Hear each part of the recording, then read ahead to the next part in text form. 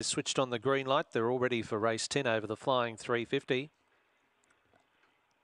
They're set. Racing now, Boon Boy steps smartly out wide, getting through underneath Irish Rock early, followed by Book of Capers. Big Bull, second half of the field early, into Slade and Echo Chamber trying to go forward. Echo Chamber now checked. Miss Bianca well back, but Irish Rock struck the lead and moved away. 3 clear. Big Bull bursting through for second. Book of Capers next, but it's Irish Rock in front and 2 good. Look at Big Bull hitting the line hard for second. Third in Miss Bianca made ground. Fourth between Book of Capers and into Slade. Behind those runners next in was Echo Chamber, Boon Boy as well. 20 and 22 the run. 2 the winner, Irish Rock.